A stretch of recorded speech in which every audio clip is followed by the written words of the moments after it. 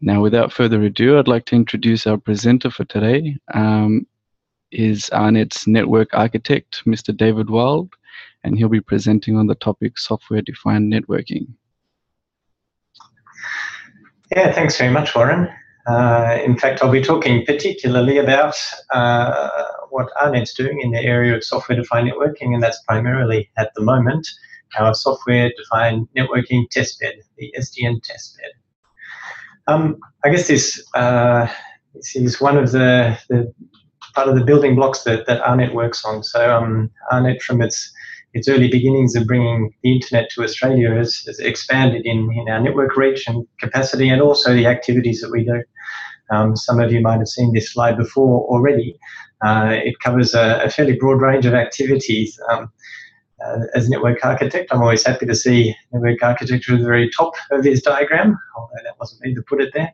But you'll see in that if you go around our summary of activities that we work on, there's video conferencing, there's peering, there's cloud store and box cloud services and such like. And up in the top right, you'll see advanced networking. So one of the aims that we have is to put in place the tools for researchers and teaching and learning to be able to advance the technology of networking itself, as well as more and more ourselves spend some time working in that area to try to push back the frontiers of what networking and the internet can possibly be. I thought I'd give a little bit of a background as to why in particular we at AARNet are interested in software-defined networking. And I should say at the outset, SDN can mean many different things to many different people and organizations. If you talk to some of the big network vendors, often it's more along the lines of orchestration and provisioning of services through a single interface. What I'm talking about here when I talk about SDN in the context of our testbed is mainly grassroots, bottom-up, open flow development, really changing the paradigm of Ethernet switches and IP routers to be managed in a different way from the bottom up. And that's simply because that's the area that researchers across Australia and the world are most interested in, whereas the vendors in many cases are coming from a top-down approach. But so keep in mind that when I talk about SDN today, it's primarily talking about open flow and similar technologies. So why are we at AARNet interested in software-defined networking?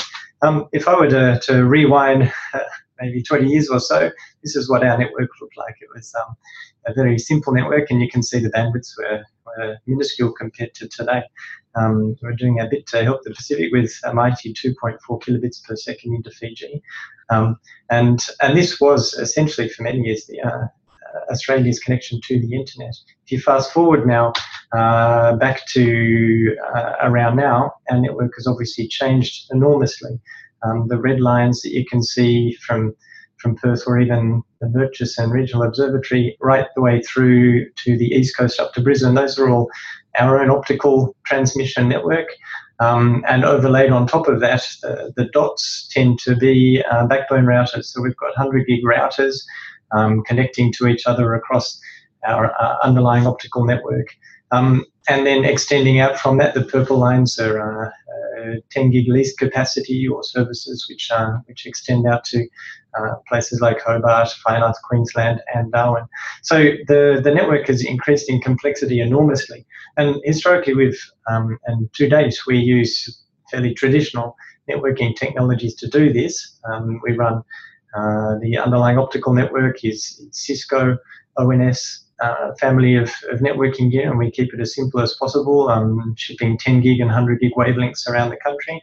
Sitting on top of that, we've got Juniper MX routers running an MPLS-based backbone and extending services such as routed access, so internet and RNE access, out to our customers. And all of that's fairly traditional. What we're trying to put ourselves in the position of, and also our researchers and teaching and learning customers, is what will the internet look like in another 5 years or 10 years or 15 years? And so by dipping the toe into the water of SDN, we're looking to explore what that might look like, what the successor to, for instance, MPLS-based networks might look like, because we run a big one, and so we have a strong interest in seeing how that could be made more efficient or more flexible. And internationally, the complexity only increases. So we have connectivity primarily to the United States. Those two green lines are 40 gig capacity for research and education traffic across the Southern Cross cable network, and they land in the west coast of the United States. And similarly, we have links to Singapore, 2.5 gigs. And we interconnect with all those red dotted lines, which are research and education networks internationally. So AARNet is Australia's research and education network, but every developed country pretty much around the world and many developing countries have their own research and education networks. We peer with them so that traffic going from a university in Australia to an equivalent institution in the States or in Europe or elsewhere around the world typically traverses just these research and education networks. What that means is that there's the flexibility for us to work together and collaborate together and explore what networking might look like going into the future. So some examples of the organisations that we work with. AARNet REANS is the New Zealand Research and Education Network. We have a close relationship with them. Internet2 and ESNet in the United States, both are very advanced in many ways. Géant over in Europe, which is the Pan-European network. We work closely with these organisations, and you'll notice on this diagram I've left off any of the traditional commercial or commodity internet providers, simply because for research and education traffic, it doesn't touch any of them in a routed sense. So we in the context of the global AARNet community, are really interested in seeing where networking can go and will go. I guess bringing it back home, the reason we do all of this is to run services. As simple as the AARNet Mirror, which many of you, if you're working in the Linux area, would be familiar with, because across Australia, a lot of mirrors point towards the AARNet Mirror. We, as an example, as to where SDN might take us, the AARNet Mirror was historically running on a single big box in Brisbane. It's since been moved into a more distributed content delivery network, and so we're interested to know as to whether the network can do more intelligent things to allow delivery of things like this or our own cloud store product work better. And that goes across the board. Many of you, I guess, would know that we're running an increasing number of tools across our network. This is a speed test one. Can changing the way our network works make the network work faster? That said, this is taken from a colleague of mine up in Brisbane, where he's able to get 10 gig to the desktop, and as you can see, the speeds that he's getting are a little more excessive than your average home connection. That one, there was no Photoshop involved. It genuinely did say infinity. Okay, so enough background. Why SDN? So I've touched on it from our own context, why we might be interested in a very broad, forward-looking sense. I thought I'd dive into that a little more closely now. So if you go back to those days of 1993, AARNet ran a network, and I guess most service providers ran a network, but this is particularly evident in the research and education networking. Move forward, and the network is no longer the full solution that our end users need. So the way we and many research and education network providers, as well as commercial providers obviously as well, we see that the network is only one building block. You need to be tying compute and storage to that. High performance computing has known this for many years, for instance. Overlay that with software tools to be able to use that package, and then talk to the users to explain and work with them on how to use that full system. And so SDN, software-defined networking, can potentially bring enormous advantages in tying together those underlying technical tools of this, the network, the compute and storage, and that overlay of software tools to allow that. I guess that's the blue sky perspective of this. What could this enable? And certainly there are many different ways of achieving advantages in this area. Software-defined networking or software-defined X has enormous amount of potential in this. and its potential across the board. If I sort of build up the picture of why you might want to be involved in software-defined whatever, I guess there are two main drivers here. One is, can you do things at a lower cost, and can you do things better, so cheaper or better? And SDN provides potential in both these areas. The lower cost area, and again, this is talking about SDN in the context of open flow and that sort of grassroots software-defined networking. The idea is that you take what was traditionally a router running data plane forwarding of traffic and the control plane intelligent management of the traffic, and you separate them apart, enabling you to run cheaper commodity silicon for the fast forwarding and make use of virtualization and cheap x86-based compute power for the control plane. So if you do it properly, it should cost less. On the doing it better side of things, I guess this is where it gets a bit more nebulous, and it depends on your application. But the idea of software-defined networking in this context is having a single view of your network, which provides you a lot of power when it comes to doing things with that network. So choosing paths, choosing destinations, how you treat traffic, adding more flexibility than simply having individual or independent devices coming up with a federated view of the network. And again, as I said before, if you have a single view of the network, then potentially you can hook that into your view of your storage or of your compute and gain a single view of the whole system. Now, this can have applications in all sorts of different sectors and areas of networking. So in the data center and cloud providers, obviously we've seen a huge amount of progress in this. Google has been doing open flow based or software-defined networking for many years now. In fact, within their data centers and more recently out into their WAN, they've been using SDN features to be able to drive utilization of their links up to above 90%, which historically is very difficult to achieve in the networking space. Of course, on the right-hand side, expanding a data center a little bit broader and adding some features, it starts to look a lot like a campus, and there's been some great work done on that. RMIT, for instance, here in Melbourne, has done an enormous amount of work with HP on pushing OpenFlow out into a campus type environment. There's been a lot less work done in the ISP or telco space for various reasons. Now, and this is where buzzwords start to rain down around us, and this is where I guess if you're trying to do any reading about SDN or to inform yourself about it, it becomes complicated. I think give it a couple of years and we won't talk about SDN anymore. We'll talk about different flavors of it. So, for instance, NFV or network feature virtualization.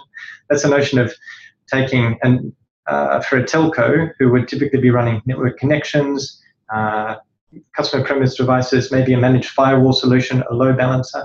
The idea is to turn each of those functions into something simply running on your virtualized machines within your data center. And that way you can feed customer flows through one to another without needing dedicated boxes and so on. So that's one very particular area of SDN.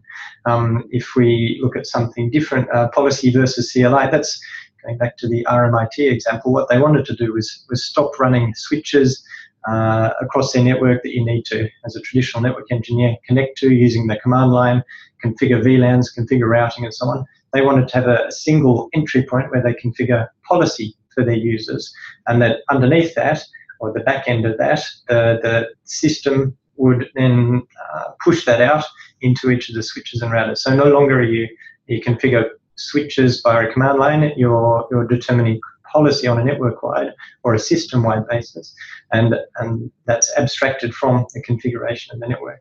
So you can see there are a range of elements that SDN could be instantiated as. And I guess the benefits are both user-facing and administrator-facing. And again, those are two very different worlds. What drives me as the operator of a network is very different to even my colleagues who are pushing out customer services for our users to be able to make use of.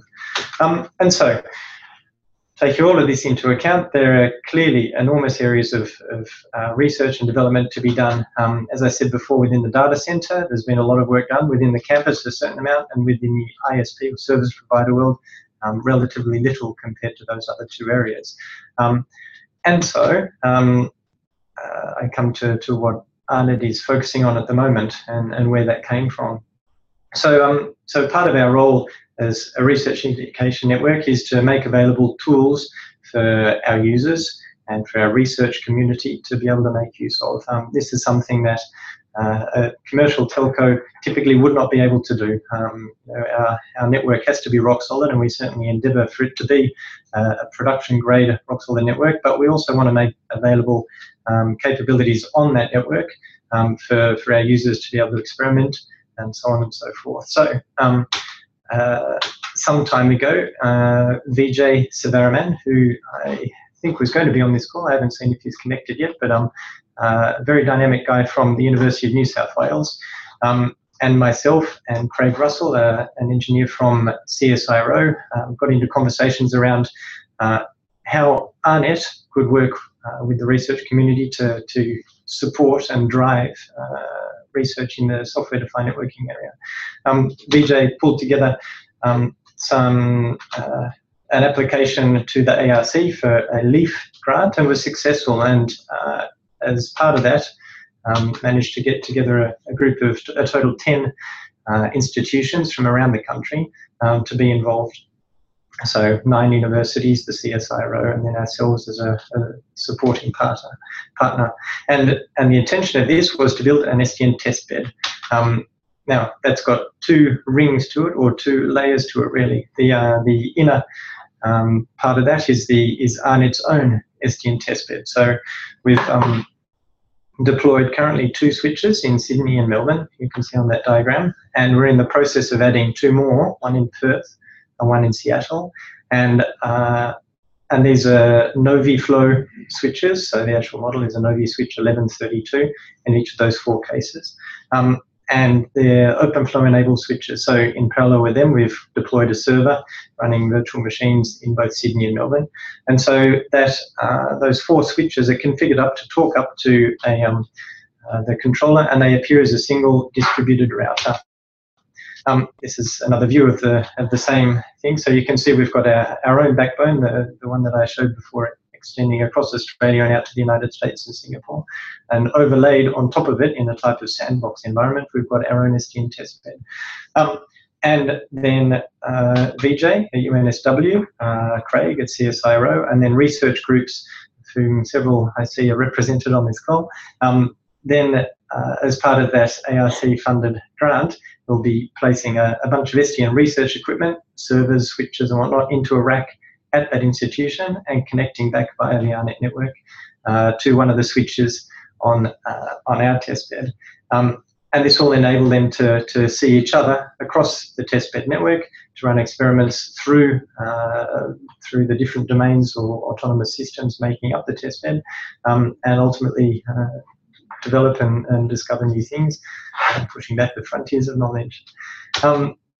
If I dive in a little bit more detail to what that looks like on the inside, so you can see in this previous diagram there are our 4 switches with a couple of servers in the middle. That starts to look a little bit like this. So the SDN network down the bottom, you could consider to be the 4 switches running on our network. Up above it, those 2 columns of blue, orange and red, you can consider them to be on the left a bunch of VMs in Sydney, and on the right a bunch of VMs in Melbourne. There's an OpenFlow controller running ONOS, which is an OpenFlow controller developed by OnLab in the United States, a group that came from Princeton or Stanford. And they've got an application called SDN IP, which allows multiple switches to be turned into one distributed IP router. And then finally a VM running Quagga, which is talking BGP. And then around the outside of that SDN network down the bottom, you can see external networks. And you can consider those to be those 9 or 10 institutions around Australia who are configured up. In fact, if you were to drill down inside them, they'll be configured up very similarly to that main diagram there. But initially, at least, our central SDN testbed will simply talk BGP to those external networks. So it at one level leverages the way the internet works today. Very simple, very well understood protocols, whilst allowing you to drill down inside a domain and develop completely freely inside. I'll talk a little bit later about where we're hoping to go to with that. I guess to give you a little more insight into how this works. So we set up BGP sessions between, so initially at least, you install the switches and plug them into the OpenFlow controller, turn all that on, and you've got a system that actually is able to forward packets. Set up BGP sessions out to those external UNSW, CSIRO, Swinburne, and so on. Those BGP routing updates get pulled into the VM running Quagga, which installs those via routes into the SDN IP application, and then that gets pushed out via ONOS into our switches, and therefore simulates one big distributed router. Right, so I'll just pause very quickly for a moment there before I go on any further, just to see if any of you have any questions. Feel free to hit the Q&A button and fire a question to me. When you write a question, it appears on my screen. It doesn't appear generally. It's only once I've answered and hit answer that it'll get pushed out to the rest of the group. So feel free to fire any questions at this point if you want. I did see that Vijay Sivaraman from UNSW is tuning in and listening. Thanks, Vijay.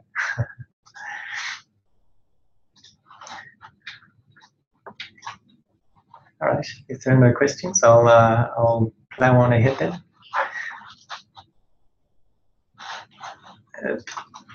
So we've put in place this infrastructure. And I should have said, so at this point we've completed the rollout of the two Sydney and Melbourne switches.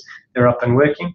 We've got virtual machines running the controller, the SDN IP application, and the BGP route server, and that's working as well. So at the moment we've got a distributed infrastructure. We've connected UNSW hanging off the side of that. The CSIRO is hanging off the sed of that as well, and I've got a test set up here in the Melbourne office of AARNet, which is talking to it as well. So we do genuinely have a distributed testbed up and running right now. We've got the two remaining switches currently in the process of being shipped, one to Seattle, which has already arrived and will be installed in the course of October, and the second one, a fourth one, which will go into Perth sometime by the end of September, I'm hoping. So we should have an international-sized network ready to go over the next month or so. I'll just do a quick sidebar there and answer a couple of questions. So John Mann has asked, IPv4 only? John Mann, for those of you who don't know, is from Monash University, which is one of our heaviest IPv6 users, and is therefore well positioned for the future. The answer to you, John, is right now, yep, it's only IPv4, but that's more a limitation of the SDN IP application. As with everything OpenFlow related, there's nothing to stop us actually writing support for IPv6, but for the minute we thought let's get this up and running, and we can add features later. Matthew Smee asked, will this webinar be available for download? The answer is yep.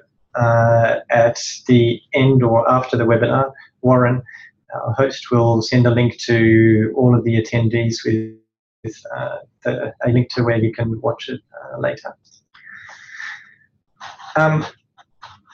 Right, so we've deployed the core of the testbed, and we've started connecting universities, and over the rest of the year we'll be connecting the remaining 8 or 9 institutions, and there's a full list somewhere. I think it's included in this presentation, so you'll be able to check that out later. And I guess the next step then, and this is the bit that with Vijay and Craig we're driving to kick off at the moment, is running interesting research and tests across that testbed.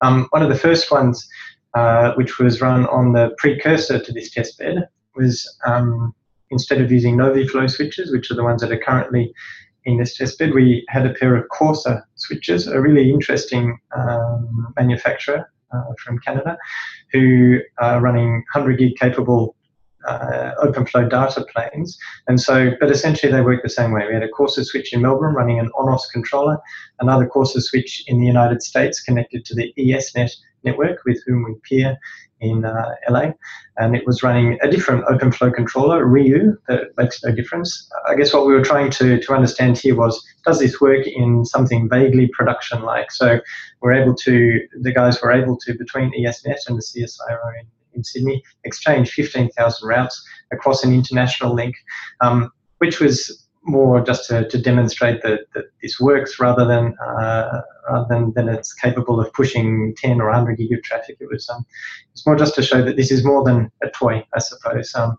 And so that was a successful demonstration of how to interoperate a range of different things.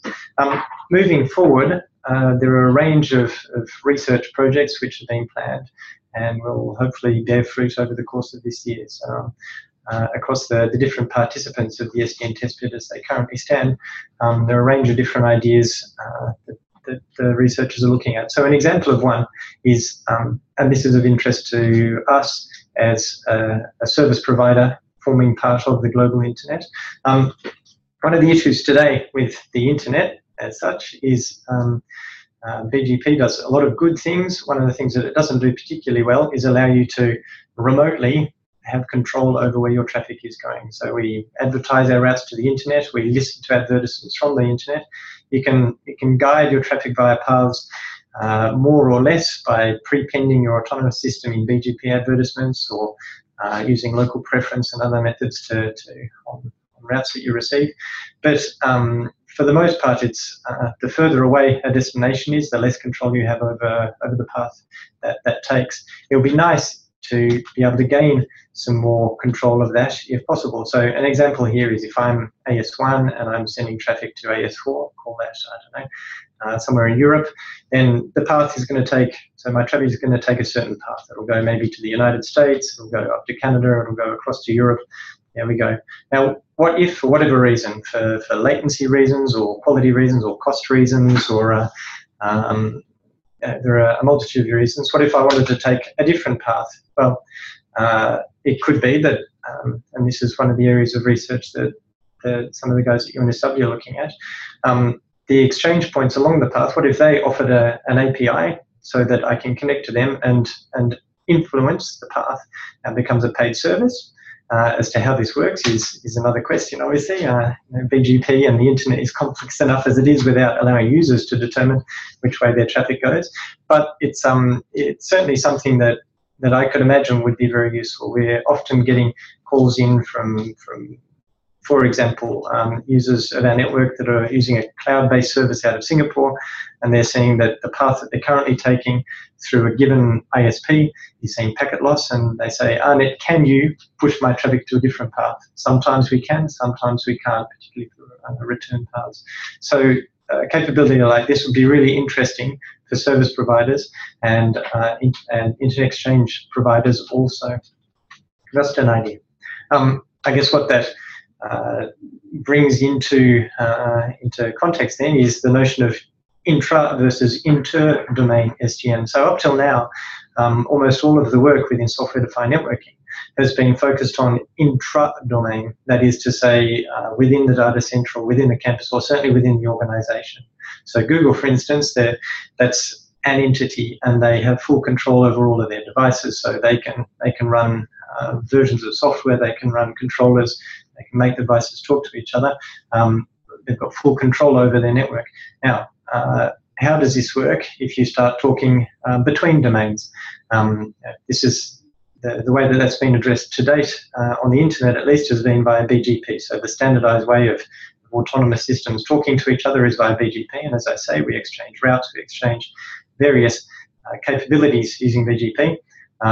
Some of them work just fine and are determinative. Others you can try to influence, but it's not entirely 100%.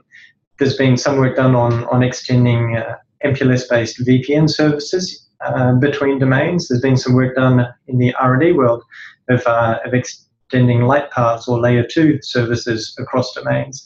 But SDN opens up a range of possibilities when it comes to this.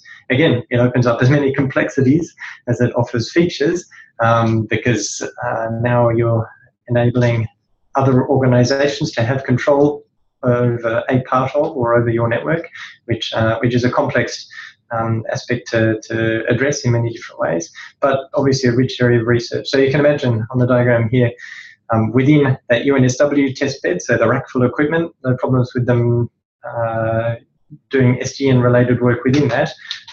But once you start moving across the SDN testbed to another organisation, how much control do you give?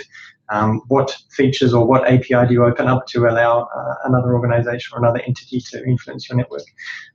So the testbed is intended to focus initially on inter-domain SDN, which is an area which hasn't really had a lot of attention until now. And expanding on that, if you remember that diagram very early showing the red dotted lines and the NRENs around the world, well, a number of them are working on their own SDN testbeds, because Australia has got a certain amount of activity, but other countries around the world are equally interested in developing this. So Internet 2, which is AARNet's equivalent to a certain extent within the United States, is running a very similar testbed to our own, and they're keen to peer with us, which would mean that not only then could UNSW run tests to Swinburne across the testbed, but they could run tests to MIT or to Stanford or to Princeton across the testbed as well. So very much opens up the notion of true inter-domain SDN.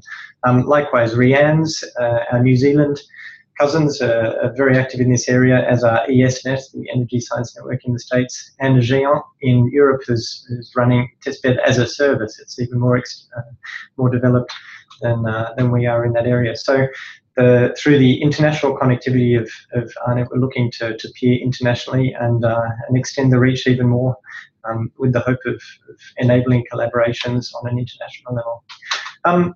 Bringing it back to a different area, so I've talked there about connectivity across domains, between domains.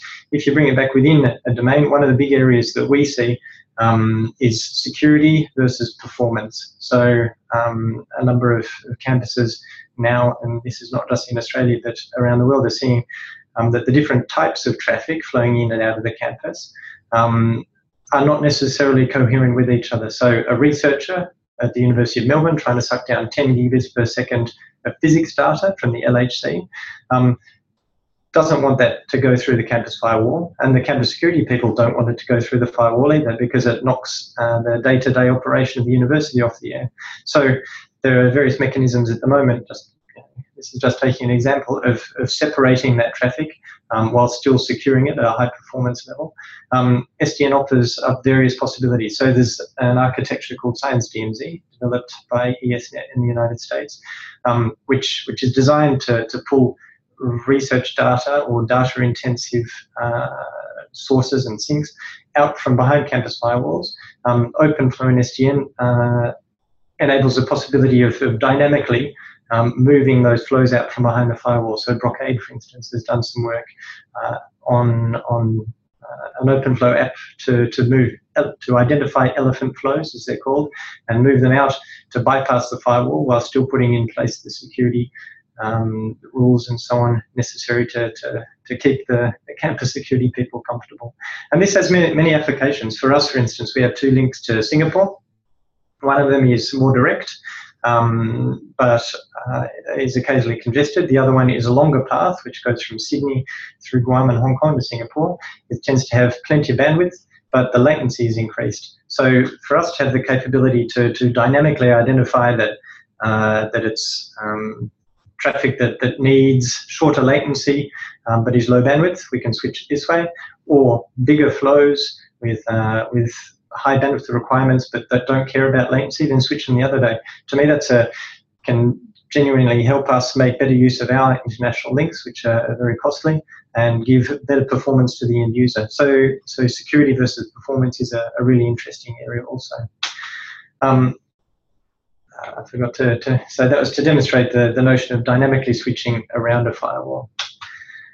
So we're almost at the end. Looking forward, where are we going? So I've talked about the 9 universities in the CSIRO who are currently part of VJ's LEAF-funded bid, and we're in the process of connecting all of all of those institutions. As I say, it's fairly simple. Each of them has a rack of gear, a couple of OpenFlow switches, a bunch of server hardware to be able to run up some virtualized equipment and connect into this testbed. Any of you at other universities, if you're researchers or ITS staff, and you see a desire, or you have a desire to play in the SDN or the OpenFlow space, I'm keen to hear from you, because we can absolutely connect more universities around the country, and as with everything to do with the network, the more connections and the more interconnections there are, the greater the value, almost exponentially. So we're keen to hear from you if you'd like to be connected.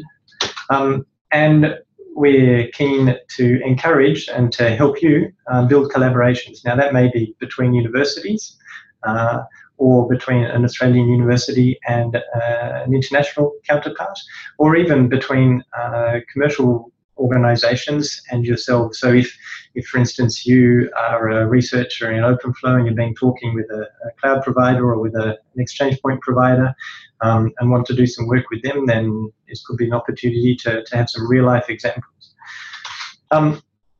And more importantly, I guess, run interesting tests across this network and generate some meaningful research and get A, papers, and B, results. I've got a list of things that I'd like to know if OpenFlow can make the world better for me.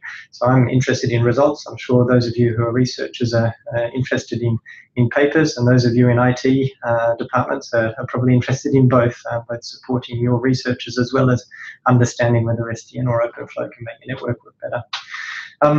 And moving forward again, our aim over the course of this year is to be connecting those 10 institutions and any others who want to, and get some results out the door.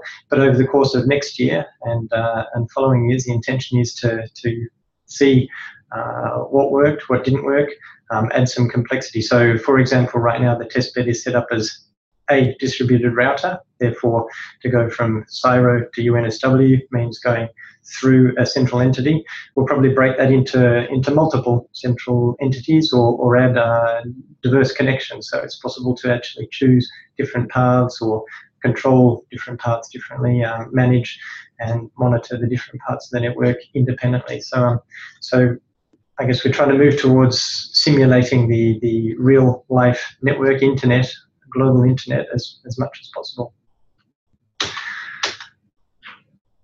And overall, the drive is to build a community and share understanding of what this is all about, and see what works, what doesn't work, and so on.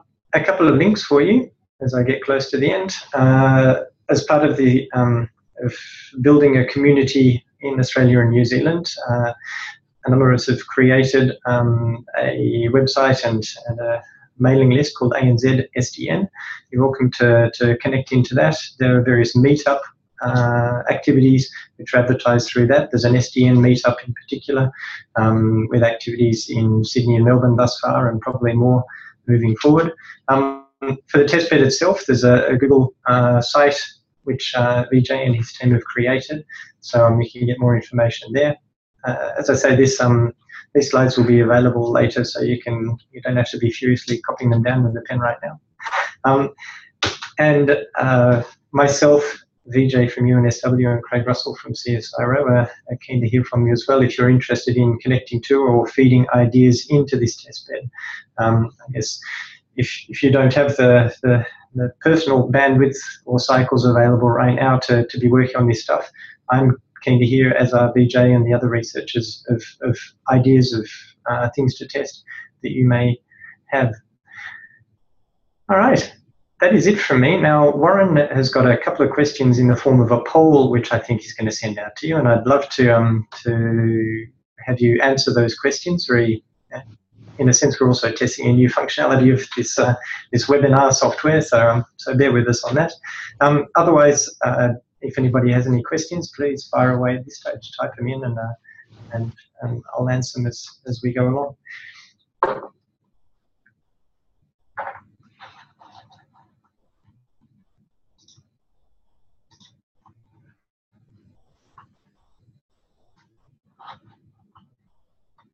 I should have said thanks very much to all of you for taking the time to dial into this webinar, by the way. There are a number of you connected there.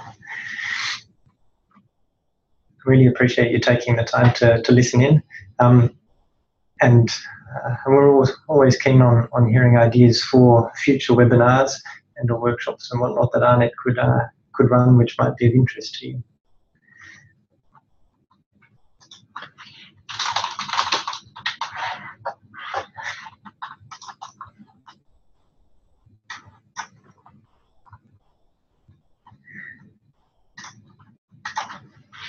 All I'm getting is thanks, David. I appreciate that. If there aren't any questions, maybe I'll hand back to Warren then at this stage. Thanks to all of you. Thanks, David. I'll let the poll run until we close.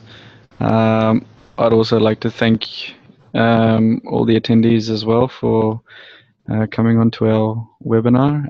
Feel free to contact us if you need more information about SDN. And also, if you do have a topic that you're interested in sharing to the research and education sector, please feel free to email us on zoom@aarnet.edu.au. That's zoom@aarnet.edu.au. We'd like to, we'd be happy to host that for you. I'll just end the polling now. And thank you for those who responded. I'll just quickly share the results. And as David mentioned earlier, I'll be sending the recording URL to all the registered participants. Thank you and have a great day.